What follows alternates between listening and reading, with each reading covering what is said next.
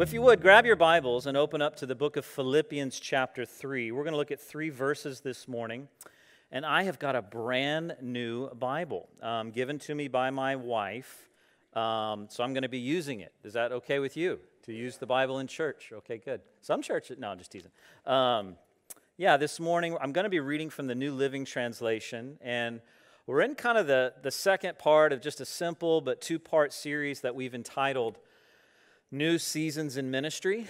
And last Sunday, Pastor John shared about his journey over the last 5 years to really position and platform our church for kind of like her next best season possible.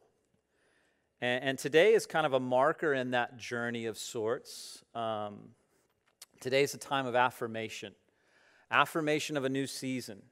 Where Pastor John, I call him Dad. You can't call him that. You could call him Street Fighter. That was a nickname at one time if you want to. But where he's going to just really be enjoying a role that he's always had, founding pastor. He'll be enjoying that role to its fullest degree, as long as the Lord sees fit. And then I'm just going to step into that role that he's been in since this place began in 83 as just serving in that lead role. And the reason we're doing this, let me just share this before we get into the scripture, is real simple. The reason we're doing this is because we feel like God told us to do this. And He didn't tell it to us yesterday. He told it like many years ago. And we wanted to kind of process that and pray through that and hear from good godly advice and counsel and those kinds of things. But we really do believe, and we've come to a place of affirmation in the sense that we believe that this dynamic, this new season, is the best way we know how to serve you. It's the best way we know how, in this moment and at this time, to see the vision and the mission of our church be served optimally. Yeah, I think that's a word. Just to see it served well. This vision, it's this vision that you know of, right? We'll put it up on the screen. To see new life in Jesus. That is, whether they know it or not, every single Christian church's vision. A church is not a country club for Christians. It's a platform through which the gospel goes forth in a community so people can experience new life. And once a church wakes up to her design, then God starts to use it. New life in Christ has always been the vision since 1983. It was the original name, New Life Christian Fellowship. Still the vision. And the mission. Well, how do we do that? You're doing it right now. You know what you're doing? You're gathering together to love and worship God. That's what Sunday mornings are all about. You're learning God's Word. You're singing His praises. You'll be taking communion. Some of you guys are serving in the different teams that happen here on Sunday mornings. You're giving. This is how we love. Intentionally. There's a strategic way to actually love the Lord. It's called obedience. Those are things He called you to do. So we do that. We really feel like this new season will better platform and position our church as we have a founding pastor and a lead pastor serve collaboratively together in that way so that the community that is known as the Church of Coastline Gulf Breeze can love God to a better degree. So they can connect together in real community and so they can begin to live on purpose, live on mission. You know, everybody ends up somewhere in life, but very few people end up somewhere on purpose. And I think there's a way to do that. I'll give you a little bit of insight into what I think about that. The NIV, Neil's interesting version. I was given a name. Anyone else in that boat when you were born? Okay, we're all liking that. When I was given a name, I was also given a scripture. My brother, my sister, and I were all given plaques that look like this. I'm the only one that really loved my parents. I still have mine. They lost theirs. No, I just teasing. I don't know what happened to theirs. It's not my job to take care of them. I got to take care of me. No, they probably still have it. I was just doing the brother thing. But the name that I was given is Neil Stephen Spencer. The verse that I was given is I press on toward the goal for the prize of the upward call of God in Christ Jesus. So this morning, We're going to look at that verse, Philippians chapter 3, verse 14, but we're going to look at it a little bit in context, verses 12, 13, and 14 in just a moment. But the way you live on purpose, I think, is the way I think you live up to who you're called, who you're named. What do you mean by that? We've all been given a name. Here's my name, Neil Stephen Spencer. Neil comes from the Irish Gaelic language, but if you look at the etymology of the name, it literally means, like it says right here, champion. Now, if you know me, that's not me. This guy's like, yeah, you're a champion. Well, I mean, I tell my kids that whenever we're doing board game. I'm the champion. You can't beat me. But, really, I think the design of my DNA is to champion the name of Jesus, to be that one who's pointing to Jesus, to champion not a cause, but a person. Stephen, it's interesting if you look up that name. I didn't give myself this name. This is what that name means. Crowned, famous, the prince. And now here you go. If you look at it through the spiritual lens, who's Stephen? Stephen's the first martyr of the church. I think it's very important as a believer that you die to self and live your life not for yourself, but for Jesus and his people. Did you know that the name Spencer means administrator? It means dispenser of someone else's goods. It means steward. So this is who I think I am. I think I'm Neil Stephen Spencer. I think I'm called to champion the name of Jesus by giving my life to stewarding and dispensing that which is not mine. That's what I'm called to do. And so you know how so many people struggle to find out, well, who am I? And what am I going to, and they go to, all these dynamics to figure that stuff out. I don't know. I'm just saying how it worked out for me. I just looked at what the name was that I was given, and I thought that God was sovereign in some sense, that he's a little bit in control, and the name that I am given describes what I am to do. Now, don't take that too far. Don't get weird with that stuff. But I'm just saying, at least in my experience, I go, wow, that's who I am.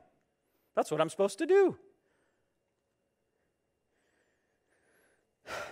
And so this morning, as we kind of finish up this little mini-series called New Seasons, I'd like to do 4 things together. Say, oh my goodness, 4 whole things. We will get out of here before 3. Do not worry. But 4 things. We need to spend time in the Scripture. I want to look at Philippians chapter 3, but not in a way that's really an exegesis of the Scripture. But I just want to share 4 practical points. Like, hey, from these 3 verses, hey, here's 4 things that God's Word says and how it applies to us.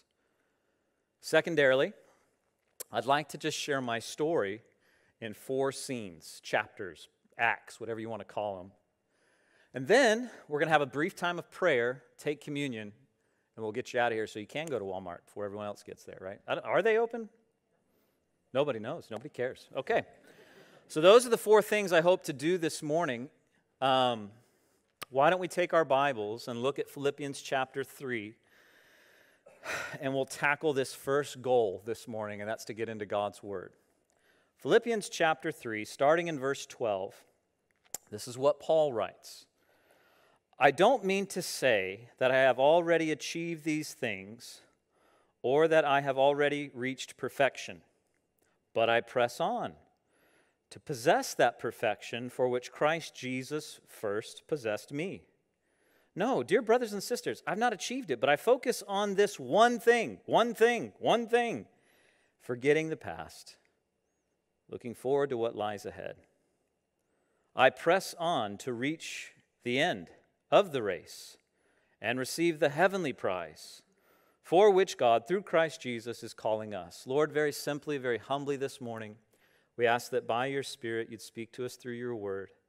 Thank you that we can pray that in the name that has conquered sin, death, depression, insecurity, and the grave. In the name of Jesus Christ of Nazareth we pray. Amen. Paul is a guy who's very passionate. And when he met Jesus, all of his passion focused and centered upon declaring who Jesus is and what he's done. If you've ever read the writings of the Apostle Paul in the New Testament, you know that he really centers his time and attention and focus on major doctrinal truths. What are those? Justification. Well, what is that? That you can be forgiven, that you can be declared right in His sight because of the blood of Jesus. We'll celebrate that this morning through communion. A second truth that He just litters in every single letter He ever wrote was the process of sanctification. What is that? Being made free because of the way you live in Christ. Did you hear that? That there's an element of condition there. Absolutely. That you're in relationship with Christ. It's not a religious thing. It doesn't just happen by magic Bible dust. Like, you partner with the Lord in your attitudes, actions, and choices and obedience. And as you become transformed by His Spirit through your choices, even through what you're doing right now, tuning out or tuning in, you're making a choice. You grow. And God's desire for you is that you would change.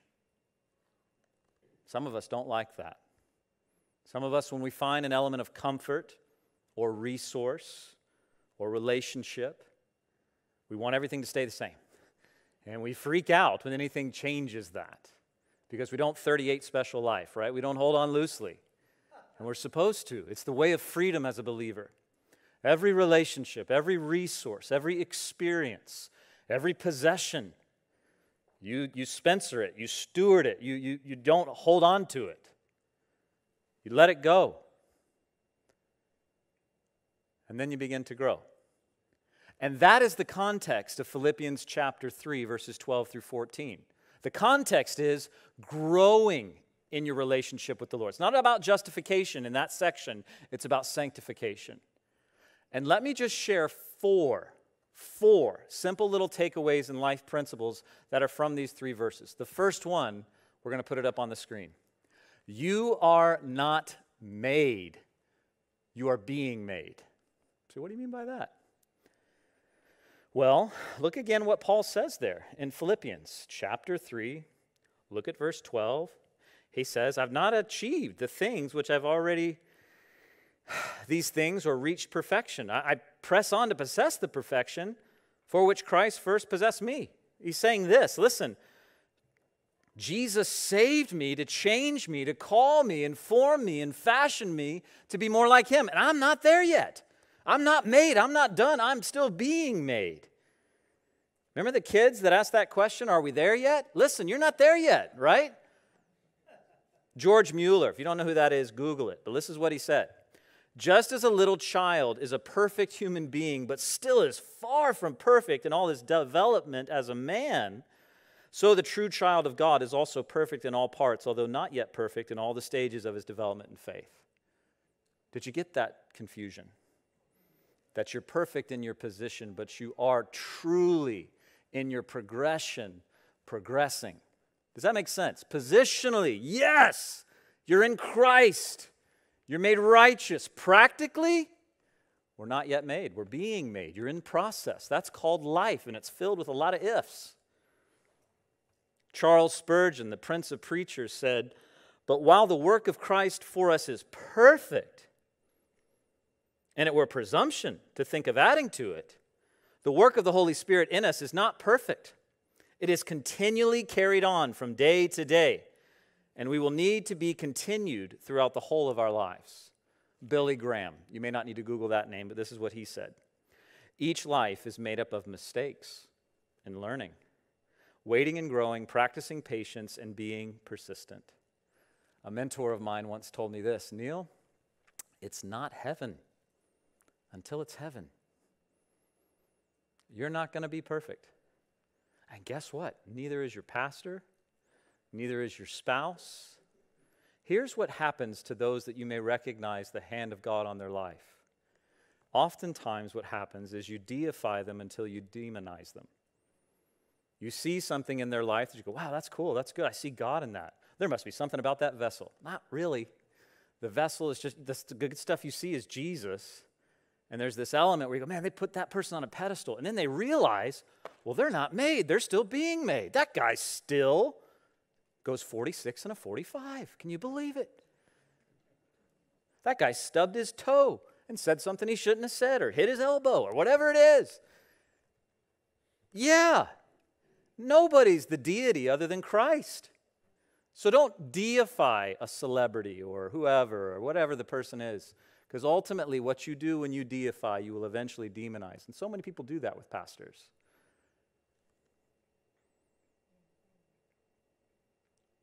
We're not there until we're there. And there is heaven. Now, this is a point that's true to my story that I want to share just briefly, but I need to share it, and I need to see your eyes. I need to know that you're engaging with this, because this lesson took me a long time and wasted some of my years believing a lie. This is the lesson. Falling is not failure. Failure is not getting back up. Falling is to be human. This is what I mean by that. You are going to fall, stumble, trip, fall to your knees, get knocked down, or get tripped up relationally, financially, organizationally, maritally. In every single way of your life, body, soul, and spirit, right? Like some of us would go, oh man, I'm not falling, I'm filling. Like we're all going to have that. We're going to have dynamics in life where you are not made. You are being made, but listen to me. Let me have your attention. Let me see your eyes. Falling is not failure. Failure is failing to get back up. The Bible says that a righteous man falls 7 times. The implication is the dude just keeps getting back up. Be free from trying to live perfectly. The Bible's just talking about progression in your walk with the Lord, not perfection. We have a perfect one. His name is Jesus. His name is Jesus. And the enemy will often bring condemnation when you fall. Say, look at what you did it again. You can always discern condemnation and conviction. You need to be convicted. Very simply. Condemnation always brings doubt, fear, despair, frustration, imagination, speculation, and depression. If what you're thinking about what you've done leads you to those emotions you can identify, that's the enemy. I'm free from that. I don't have to listen to that. Conviction always points you to Jesus, what Jesus has done for you and how you're forgiven even though you fell. Listen to that. That's conviction. But this first point is ever so important. We are not made. We are being made. The second point is this: the less you do, the better you'll do it. Paul talks about doing this one thing, focusing on this one thing. And you may say, how in the world do you do that? Because my to-do list has a to-do list. Have you ever been a parent? Have you ever been a boss? Have you ever been just an employee? Have you ever been just a human? There's a lot to do. You got to put deodorant on. You got to brush teeth, right? There's stuff to do. Here's the deal. This one thing mentality, you must look at it in this way. To live in freedom and to live in simplicity, because complexity is a weakness more than it is a strength, and elimination is essential to concentration, here's the reality. This is about a lens on life, not a list that you put God at the top of. Most of us do this. Yes, I want to live for Jesus first, so he's at the top, and then I got all these other things I got to figure out on my own. No. You've bought into this one thing mentality as a list. It's meant to be a lens. Say, what do you mean by that? Paul put it this way: no matter what you do, you eat or drink or you do this or that, do it all unto the glory of God. Have you ever heard of Brother Lawrence, who wrote the book Practicing the Presence of God? Brother Lawrence was a monk who lived hundreds of years ago, and you know what his job was? He wasn't the cool musician on stage. He wasn't the communicator from a stage. You know what he was? He was the pot washer. He was the guy in the kitchen. And his job description was clean the pots. And so here's what Brother Lawrence said: God's with me. I know he's with me. And I'm going to live my life in the reality of his presence. And do you know what broke out in that monastic community? Revival.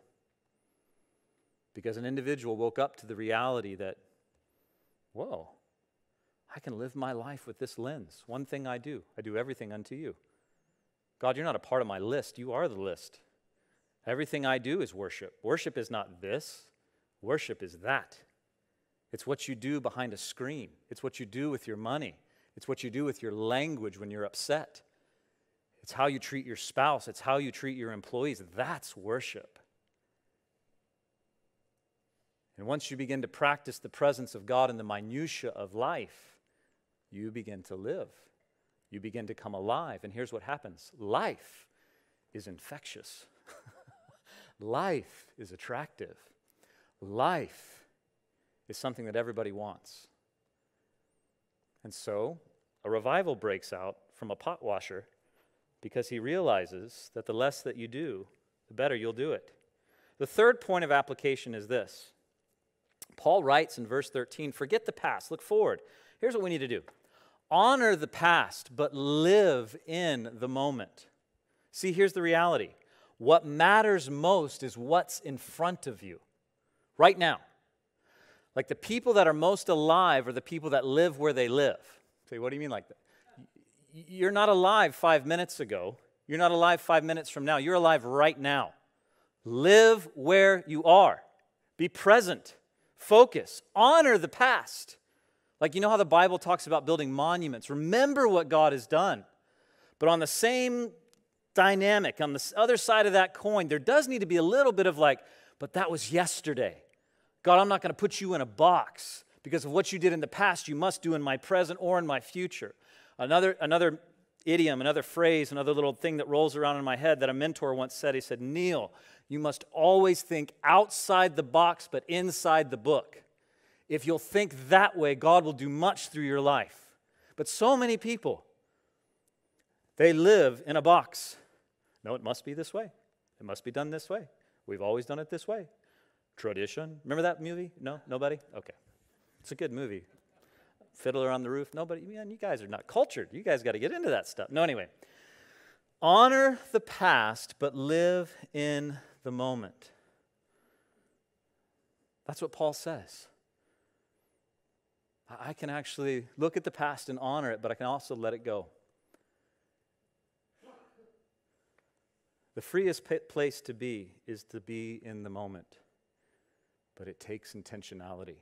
It's not easy. But it's the most rewarding. Last point of application. The longer you've been at it, the more you'll need to work it. He says in verse 14, I press on to reach the end of the race and receive the heavenly prize for which God, through Christ Jesus, is calling us. It's tempting to think that eventually you won't be tempted anymore, right?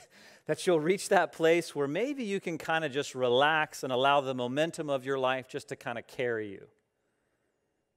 When Paul wrote this, he had been a Christian for 3 decades. Planted too many churches to name. Wrote most of the New Testament. And you know what he said? I'm still charging. I'm still going for it. I'm still getting at it. The longer you've been at it, the more you need to work it. I do believe that maybe some of us need to rethink success or what maturity really is. The Bible seems to indicate that maturity is something you're always pursuing but never reach. And as you get closer and closer to the finish line, you don't start to relax, you reload. And you keep pressing in, you keep pressing in, you keep pressing in until Jesus finally says, okay, you're done. Come on home. It's easy to get in a rut. So after a while, you kind of maybe for some of us, we need to do something to kind of shock those spiritual muscles, right? You know how that works physically or in diet? You keep doing the same thing over and over, and it's kind of like, doesn't have the same impact. Maybe it's been a while since some of us have actually served Jesus in a sacrificial way. Maybe it's been a while since we've opened our mouths and showed and shared someone our story and how Jesus has saved our lives. Like sometimes you have to think outside the box, but always inside the book that is the Bible. Now here's the deal. You might be thinking, man, he's already done with those 4 points. It's not even noon. If he's the new pastor, this is awesome. We're going to be out of here so soon. Like, this is great. Well, I'm sorry, but this is just point number 1. Remember Scripture? Now we're into point number 2, the story. These 4 points, I think, are at least for me, like these are phenomenal. Like, I'm so thankful that I'm not made, but I'm being made. That's freeing for me. I'm so thankful that the less I do, the better I'll do what I'm doing, that I can honor the past, but I can live in the moment, and that I need to be reminded that the longer I do something, the more I got to keep doing it. And these truths, I've seen them come alive in my life. So let me just share a few scenes of my life, my story. I'll call this first scene early life, age 1 to 18. Family. I grew up in the Spencer, Schluter, Norton family. My dad, part of the Spencer, Schluter clan. Say that 15 times. 8 kids, kind of a part of that, 19 grandkids. This is an old picture of that crew. You can tell it's old because my dad is, well, because look at what we're wearing. But I mean, like, my dad has got my brother Ryan on his knee. He did that a couple days ago, and it was awkward. We were going to, no, just kidding. But I mean, like, it was a long time ago. Some of these family members have gone home to be with Jesus. Some new family members have been added. But that's part of my story, those humans right there. They're connected to me. And then my mom, she's from this family known as the Nortons. There were 5 kids, 4 sisters, and 3 of those sisters, including my mom, lived here, and there's 7 grandkids out of that dynamic. And here's a picture of that crew. This is actually taken over in the courtyard. The man in the center there is Richard Norton, my grandfather and my mother's dad. So my brother and sister and I grew up as PKs, pastors' kids, with about 24 cousins in this little, what is this, like 5-6 miles, however big this area is, like not that much space, a lot of humans that are connected to us. And our family, to some people, not everybody, but to some people, they know a little bit about us through some surf shops called Interlight and through a church called Coastline. That's my background. That's who I am. And then I met Jesus. Around the age of 7 or 8, I can remember living off Salon Drive in Tiger Point, had a salvation conversation with my mom. I can remember at the age of 15 being in Colorado Springs. My parents used to take us to Colorado Springs every summer for about 3 or 4 years to go to a Christian camp that was run by the Navigators. And I remember the first time I went at the age of 15, I met this guy named Corey, and I just thought Corey was, I guess that would have been the 90s, 80s, like 90s, not the 80s, so like too legit to quit. That's what I thought he was. Like, man, this guy's real. Like, he loves Jesus, but he's also not like lame. Like, he's a normal guy. I'd like to be like that. Like, he loved Jars of Clay. Remember that song, Flood? Like, that's the era. That's about what So at the age of 15, I become a chaplain in my high school, Alethea, student government thing. I become a worship leader in my youth band.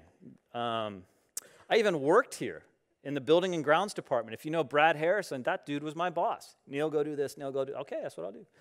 That's who I was. I can even remember Oma, my grandmother, asking me one time around this time, Neil, what do you want for your birthday? And I was like, I know what I want. I want a Bible book cover. Like, that's what I wanted as a 15, 16-year-old kid. And then came the teenage fog. You say, what is that? Well, this is what it was for me. Around the age of 17 and 18, I fell in love with love. But I thought I fell in love with a person. But hindsight is clarity. Foresight is not. And sight in the moment rarely is. In hindsight, I go, oh man, I was just kind of like in love with love. I liked the romantic stuff. That relationship distracted me. But I'm a bit of a romantic. I mean, even when I proposed to my wife, Cece, I also like to be frugal. Nothing wrong with that, right? So like, I learned on February 15th, Valentine's stuff is cheaper that day than the day before. But I'm not terribly cheap. I was in Haiti until February 14th, and my wife's birthday is February 15th.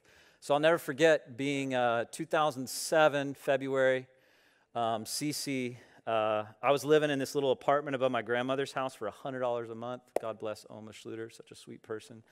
And so I went to all these places, like, man, you can get big old teddy bears for like pennies on a dollar. And so got home for Haiti, and I went to all these places and bought flowers and roses. I look like I spent $2,000. I spent like, well, I'm not going to tell you how much I spent. It's none of your business. But anyway, like, I like that kind of stuff. I wrote a song while I was in Haiti, and I shared that song. I had DVD. You know what a DVD is? Like, I put these images on a DVD and had it playing on the screen. Like, I'm just that kind of guy. That's how I am.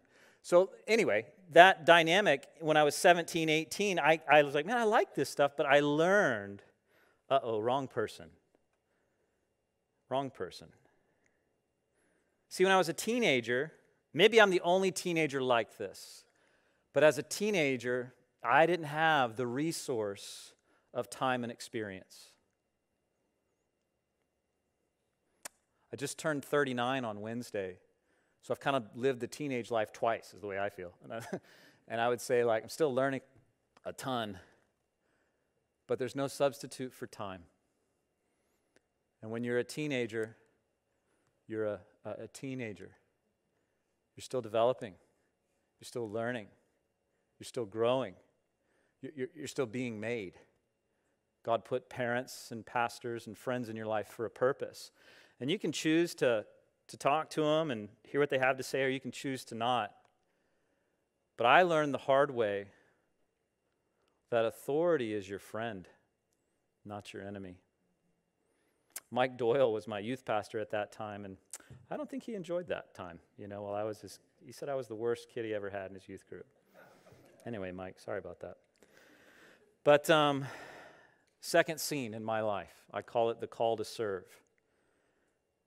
After some falling down, I thought I had failed. I thought, well, my life's done. I screwed up. What am I going to do? I guess I'll go to California for a few months. My dad gave me this opportunity to go to Bible college, all expenses paid for 4 months, where you live in this dorm with 6 other guys, and your meals are done for you, and you learn the Bible. And so here's what I thought. This is where I was. I'm going to be honest with you. I'd been distracted at that moment in my life. I thought, I'll live in California for 4 months. I kind of like to network, if you know me a little bit. I kind of have a lot of friends in different places. So I thought, I'll make some relationships. I'll get a job out there. I'm never going back to Florida. That's what I thought. But what happened at 19 in Bible college is the Word of God was taught, and I got removed from my community. There were no Spencers. There were no Schluters. There were no Nortons around. There was one guy out there by that last name. Well, my Uncle Yancey did come to Lowers one time, and I spent a weekend with him there, but that's a digression. But, I didn't know anybody. So I was like, well, this is kind of cool. People don't know who I am. This is no disrespect to family, but it's a little bit refreshing. Man, maybe I can figure out who I am out here. And the Word of God kept being taught. And the Word of God is powerful. I had so much of it sown into me because of Navigators and Alethea and my parents and youth pastors, that when there was some removal of the community I was in, because community shapes identity and community shapes choices, you do become who you're around. The Word of God had a moment to breathe into my life. And I'll never forget, on a Sunday night with Brian Broderson teaching this chapel service, God very clearly said, Neil, make a decision. Either serve me or serve yourself, but you can't do both. And it just kind of put me on my heels a little bit. I was like, well, not to be so mean about it. I didn't say that, but I was like, it was very direct. And I was like, well, that's how I felt. I kind of already done the serve myself thing. I don't like it. I feel like I fell. So I'd like to get back up, but it took me some time. It took me a couple years to figure out how to get back up. And God was gracious in that, because I chose not to make many friends in Bible college. I thought, friends are great, but I need to learn. I need to train. I need to heal. And so I got a job selling cell phones at a local mall, and just listened to Chuck teach the Bible every night with this little MP3 player. I went through Genesis through Revelation with Chuck. And it was just kind of me and Chuck, not in person, but on MP3 in that little Temecula mall. And it was very formative for me. And I graduated from Bible college with a bachelor's in biblical studies. In fact, I have a little video with Chuck on there. Let me just show that to you real quick. It's like 40 seconds. Don't worry, you're not going to die. Hi, my name is Neil Spencer. I'm from Gulf Breeze, Florida, and tonight I just wanted to thank the staff of the Bible College just for investing their lives into raising up the next generation in the Word of God. In these past 2 years, I've been given a solid foundation in the Word of God and growing closer in my relationship with the Lord. Mom and Dad, I just wanted to let you guys know that I love you and appreciate all your support. And in 1 Timothy 6, we're told, "But you, O men of God, pursue righteousness, godliness,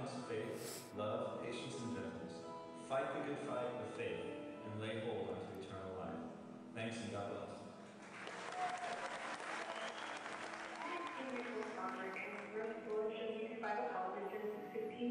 So even then, I didn't have great hair, if you kind of saw that. But after Bible college, God opened a door with this guy named Ricky Ryan and this other guy named Britt Merrick to learn and train more in ministry in this little town of Santa Barbara. And so I lived and worked in Santa Barbara for a few years. And there I worked in children's ministry and youth ministry and mission trips. And I made what I would call life friends. It's a picture of two roommates that I had. We lived in this little, I think it was somewhere between 500 and 600 square foot. I think you could call it a home. We didn't live on a street. It wasn't good enough. We lived on an alley. We lived on Curly Alley, right near State Street. So we lived in this little place, and there was a bunk bed with a trundle. So I got the trundle. So every day they would just jump on me. Hey, wake up, Neil. And so anyway, Nate and Jess, Nate's in the middle there. He pastors Anthem Chapel in Goleta, California. And Jess McKernan pastors Coastline Destin in Destin, Florida. And these two guys were very helpful in me learning how to get back on my feet. It took me a long time to get back up. But then here's what happened. Santa Barbara wasn't home. There were no roots there, and I didn't have enough money to live there. So I came back. I came back to Gulf Breeze, started serving at Calvary Chapel around the age of 24, 25. Coffee house, bookstore, Extension Bible College at that time. I moved here on a Wednesday. I met a girl named Cece on a Friday. And then I got invited by John Corson to come to this 3-month apprenticeship training school in Oregon. And I told him no. He was like, what? I got a girlfriend. I'm not coming to see you. And my dad heard about it, and he said, Neil, John Corson. I was like, yeah, I know, but he's like, you need to think about that. So, okay, I'll think about that. So I thought about it. So, I probably should go to that. Probably would not be a good idea to turn John Corson down. Because what he wanted to do is he wanted to move us all to Oregon, these 12 guys, give us each our own log cabin. And it wasn't a suffering situation, I'm just going to be honest with you. We had our own little log cabin. We were kind of like in this resort with waterfalls, and it was meticulously maintained like Disney World. It was so clean. I know this is bad, but they hired a chef, so they cooked our breakfast, lunch, and dinner. And this was our job. He said, guys, I want you here 6 days a week, 6 to 8 hours a day. You cannot bring a computer. You cannot bring a phone. And I just want to share with you at the age of 50 what I wish in my 20s someone at the age of 50 would have shared with me when I was in ministry. So I want you to write this stuff down. So I bought some journals and I wrote all that stuff down. I still have them and I use them quite often. They're very helpful to me. But that's how I got to know Cece. You say, what do you mean? Well, we got to know each other through letter writing because we weren't allowed to phone call. We couldn't get on the internet. They wouldn't let us do that. But it is church, so I'll be honest. A few times I snuck away to a payphone and I made a little phone call to Cece. I think John probably knew that. But yeah, that was a great season. And I'll just say a few more things and we're almost done. Before I left for that, I remember calling a friend named Britt. And Britt had started this church called Reality. This is about 2006, 2005, somewhere in there. I said, Britt, man, thank you for what you did in the college ministry. I was part of his college ministry, and our family's kind of connected through some different things with my cousin. I don't get into all that, but I said, man, I really like what you're doing with Reality. You're kind of like the grandchild of Calvary Chapel. It's very similar, but it's got some unique dynamics to it. Can I be a part of that here? Could you do Reality Pensacola, and I'll do whatever you want me to do. I'll sweep the floor, but can we do that? He's like, what are you talking about? I was like, well, I think there should be more of you. There's a lot more people than Carpinteria, California, and what you're doing resonates with me. It really helped me. Can we do that where I'm from? He said, I don't know what you're talking about. I said, well, neither do I. But I'm about ready to move to Oregon, and when I get back, I'm going to give you a call, and we'll talk about it.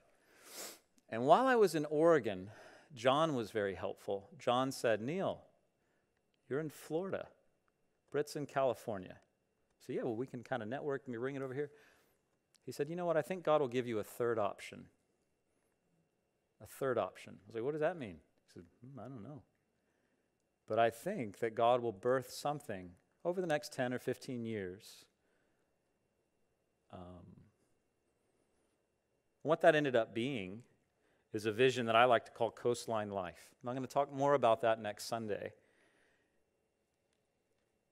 But it's why Destin exists. It's why Navarre exists. I do think it's why Gulf Breeze exists. But I moved back to Gulf Breeze. Married Cece on May 12th, 2007, in this church, and this picture's over there somewhere. Serve the Lord, youth ministry, worship administration. 2010, we got connected to Destin. There were these 8 people live streaming what was going on here. And I went down on January 10th, 2010 with a guitar, a Bible, a wife, and a 1-year-old. And I said, hey, we're here to help you. And 6 months later, that 8 had turned into 80. And, at its peak or whatever, it grew to about 400 to 500 people there in Destin. That's if you count Easter Sunday. That's a day, right? You can count that day. But normally it was like 200 or 300 people. That's basically what Destin was. But in 2012, we officially moved there. And we helped plant a church by the name of Gathering Church in Fort Walton in 2013. We assisted in the planting of Coastline, Navarre in 2015, and another church called Redeemer 30A in 2015. So many wonderful outreaches and ministries there. I remember we brought Phil Wickham to do a concert outdoor at the Commons. This was before a second edition was built. It was like wherever this fountain was. This is where the fountain is still. And Phil was like, I've never really done an outdoor mall. I was like, well, think of it as an indoor mall without the roof. Just do it, man. And he was very gracious, and he did it, and it was awesome. And by God's grace, we also helped spearhead kind of the first collaborative with 17 churches event that was all about gospel proclamation. We kind of streamed Greg Laurie's Harvest America at, what's that place called? The Harbor Walk, right there where the Emerald Grand is. And we brought this musician named Francesca, and she played, and lots of people came. Lots of people responded to the gospel.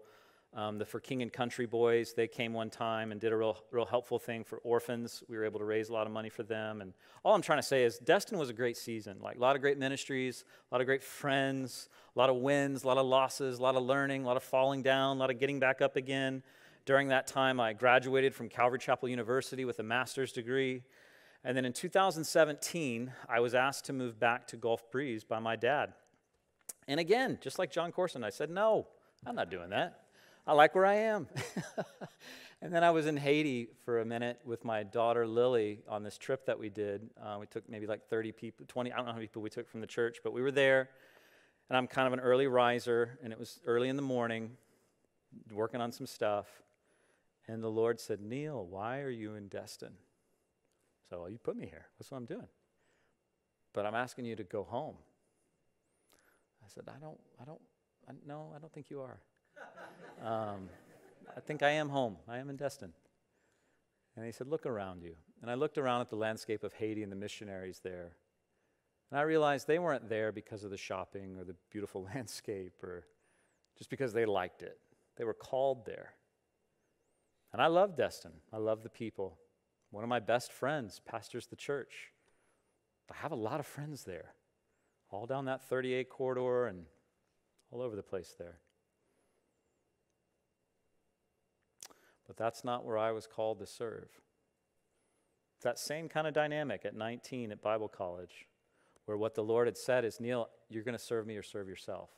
And not that serving in Destin would have been serving myself completely, but I knew the Lord was calling us here. And so, since 2017, we started to make the preparations to transition that church well, not to do it haphazardly or fly by night. My wife and I moved here to Gulf Breeze in June of 2019, and then we moved 2 more times after that to get the right home. So that was 3 moves in 10 months with 5 children, which I don't recommend. And now we're settled. We feel like we're in a home that we really enjoy, and we like you guys, and we love this church. And this is a picture of my family on Easter, COVID style. Took a picture. We got dressed up for Easter, even though we did it all online. My wife said, we bought outfits, we're taking a photo. So we went out there, and there's Lily, Lucy, and Layla, 11, 9, and 7, all homeschooled. Liam and Leo, just terrors, Liam and Leo. Yeah, and we're here, man. We're so excited to be here. We're honored to be here. We consider it a privilege, not a right, to serve you. You guys are a precious church. You may not know this, but you have a fantastic history with a strong foundation and a stellar reputation in the community. Those things are earned over time. They don't happen like, oh, we're starting a new church. Like that stuff, that's 30 years in the making, man. And so all we're doing now with this new season is we're just trying to do roots with relevancy. That's what we're trying to do at Coastline. And you can't buy that. You can't build that overnight. God has to build that over time. So I feel like the Lord has us in a very unique season where the vision is so simple, to see new life in Jesus. But I just want to do what I feel like Pastor Chuck trained me to do, what my dad's invested in me, what Britt and Ricky and this other guy named David and Mike Doyle and all these guys, man, just make the church the best loved and the best fed place. Like take care of the people, love them, feed them God's word.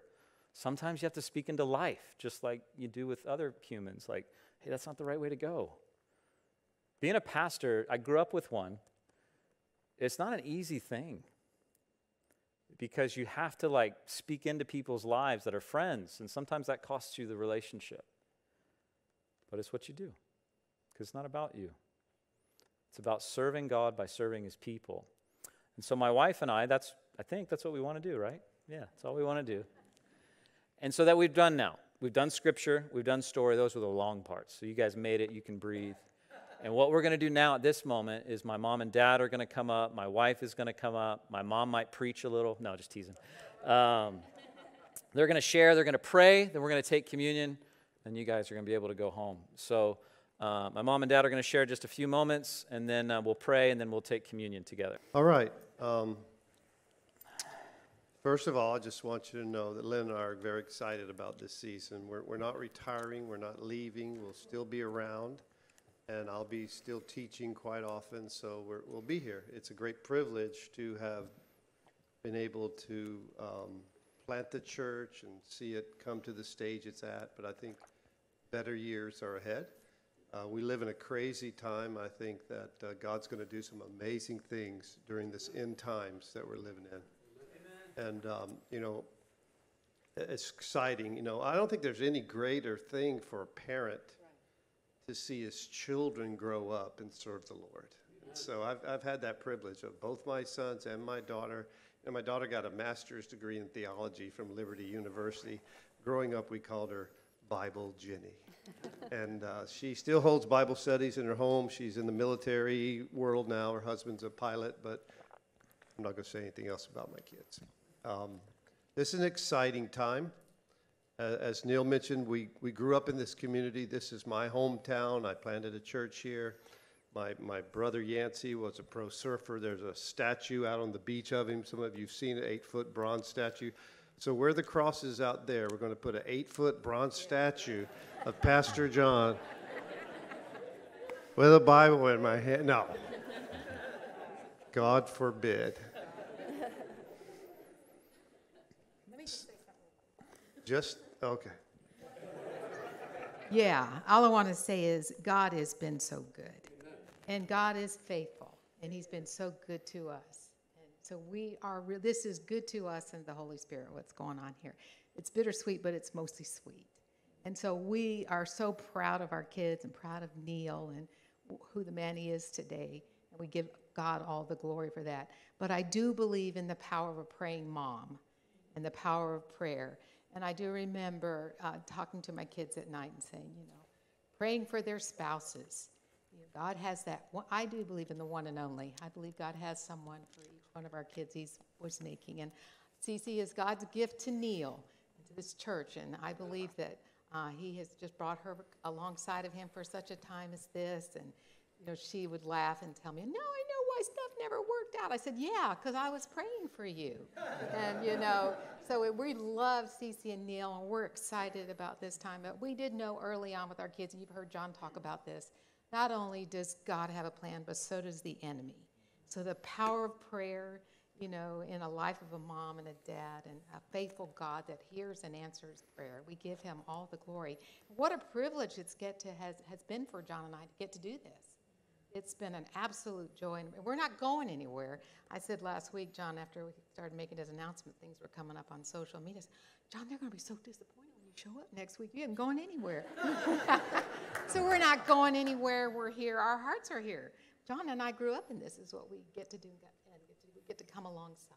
So we're done. We're not done, but we're done. I'm done, right? I'm done. Yeah.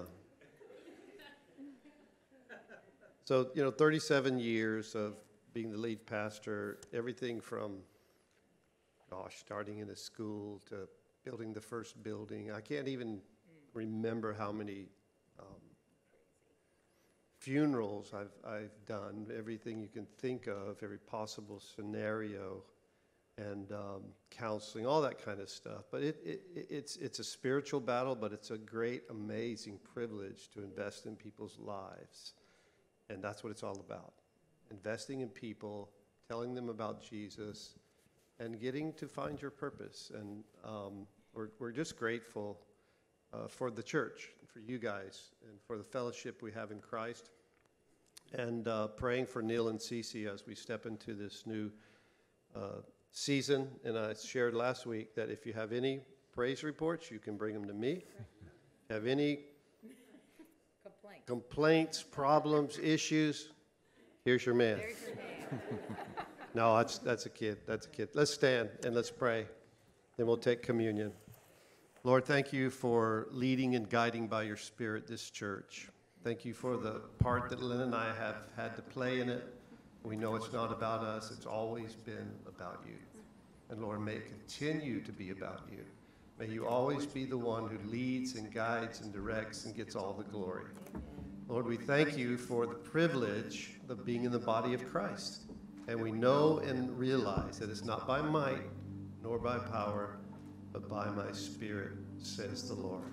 So lead us, Lord, into this new season, and may you do things far beyond what we ever would expect or imagine, because you're so good. Bless our time now as we take communion. Lord, may you anoint Neil and Cece as they step into this role, and help us to be supportive, help us to be alongside, coaching as we can.